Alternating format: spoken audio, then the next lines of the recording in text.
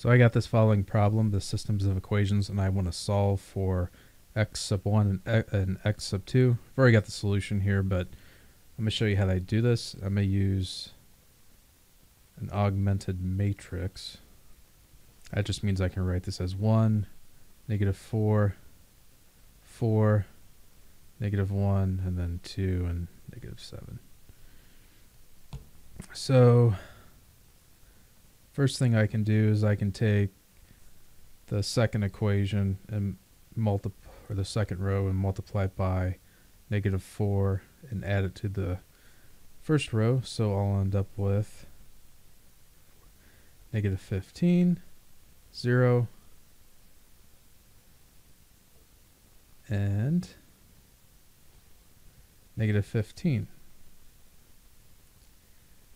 And then I'll have 4, negative 1, 2.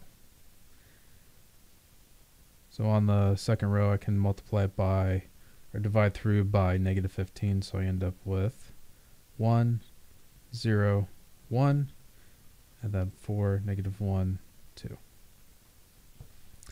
So on the bottom, what I can do is I can multiply the top row by negative 4 and add that to the bottom. So I get 1, 0, 1, 0, negative 1, and then negative 2.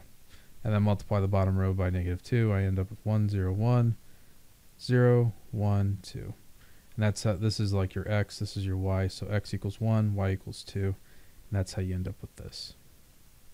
All right, a little bit confusing there, but it works.